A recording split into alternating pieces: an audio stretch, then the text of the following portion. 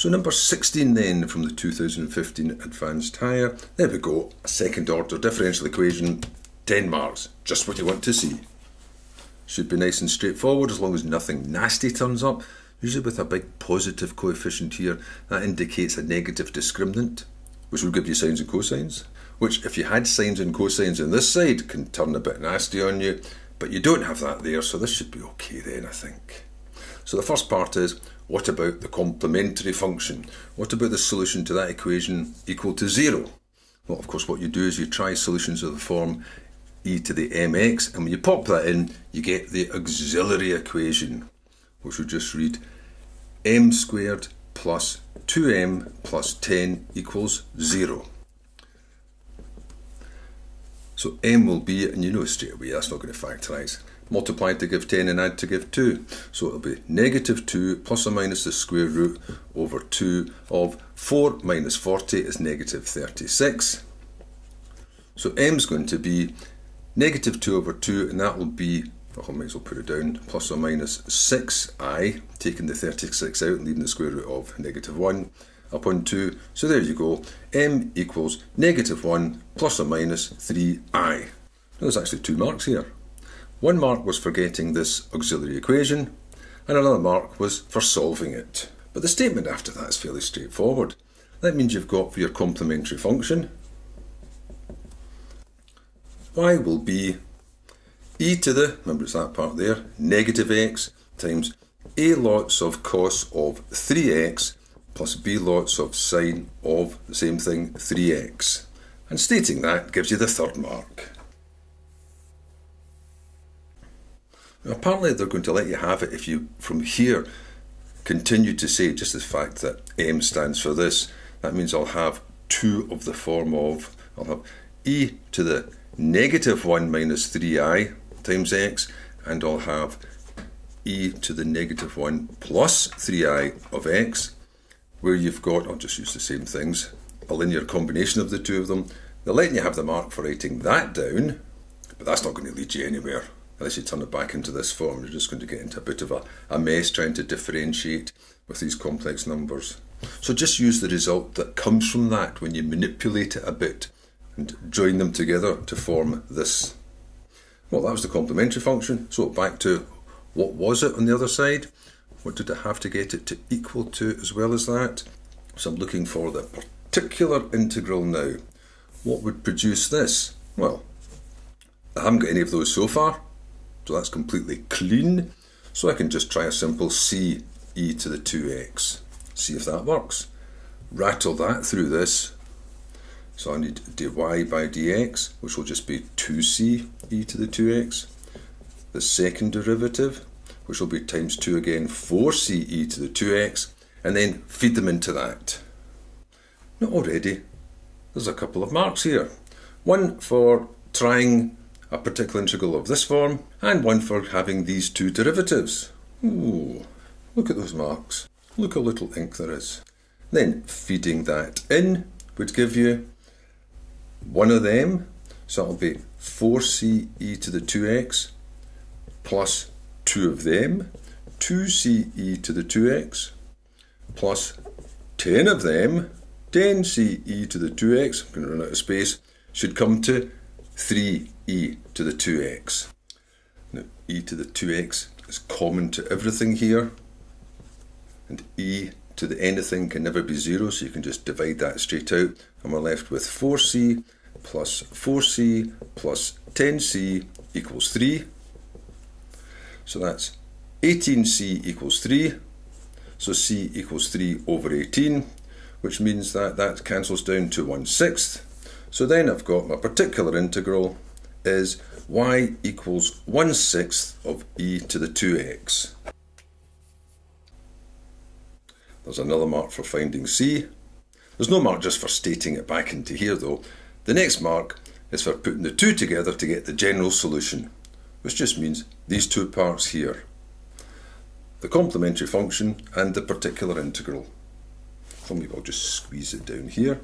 So I've got for my general solution, y equals e to the negative. Now, in the marking scheme, they've got that multiplied out. There's no need to do that because it's just as good with a factorised form there. You've just got the one product here when it comes to differentiate later, rather than having two products. So we've got a cos 3x plus b sine 3x plus, oh, I've crushed into this. I have to deviate around it a bit. There's the general solution. And that's worth a mark. That's 7 marks. Let's get that up there. Now there's 3 marks left. And that'll be for finding the values of A and B given these initial conditions. So we can use the first of them straight away here. It says when x is 0, y is 1. So 1 would equal, I'll just pop it all in, that'll be a 0. That'll be A cos, that'll be a 0. That'll be B sine, that'll be a 0. Plus 1/6 of E, and that'll be a 0. So there's not a lot here. So 1's going to be equal to, now the sine of 0 is 0, the cos of 0 is 1, and that's just 1, so that whole thing just comes to A plus a 1/6 for a 1/6 of 1. Which means that, maybe I'll just pop it over here, A equals, taking 1/6 away, A equals 5/6. That's a mark. Now you know what A is, we can just pop it in.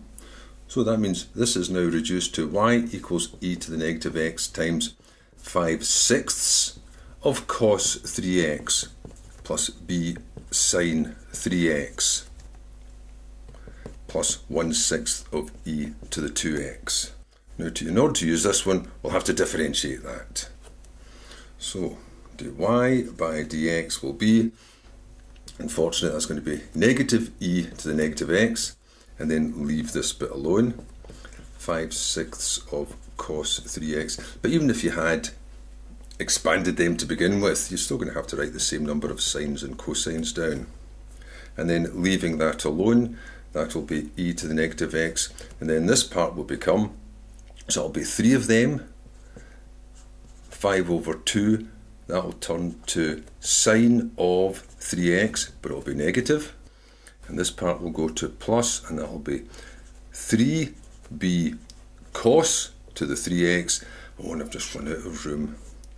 Or can I just squeeze you in? And that'll just be 2 times that, which is 1/3 of, as it disappears into the distance, e to the 2x.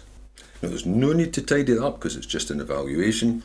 So now we can say x is 0, dy by dx is also 0. So that equals, now just put zeros through all of this. E to the 0, 5/6 of cos 0, b, which I don't know, of sine 0, plus e to the 0 times negative 5/2 of sine 0, 3b cos 0 plus 1/3 of e to the 0. Oh, I forgot there was 1 mark for differentiating it out. These final 2 marks look like the longest in the whole thing. So what's that? So 0 equals, now all the sine zeros disappear, the cos zeros turn into 1s, so this says you've got negative, and all you've got in this part is 5/6. That's a 1, that's a 1, that's a 0. And all you've got in this part is this 3b. And this part is 1/3. So if I just rearrange that, 3b would equal, if I take that over, I've got 5/6 minus 1/3, which is a half, divided by 3 means that b equals a 1/6. Not quite the final mark yet. The final mark's just for popping it back into here to finish it off. So finally, the particular solution is going to be y equals, and where we were here, e to the negative x times 5/6 cos 3x, b is 1/6, plus 1/6 of sine 3x, plus 1/6 of e to the 2x. There's the final mark. There are things you could do with this. You could multiply it out and have 3 separate terms. You could gather out the 1/6. You could even, not saying you should do this, let's take out the 1/6 and take out that e to the negative x. So we've got e to the negative x over 6, and what would that leave? It would leave 5 cos 3x plus 1 lot of sine 3x, and also 1 lot of this. But to make it match that, that would have to be e to the 3x. You could do that if you wished. I think I'll go for that one. And the principle it's got less ink.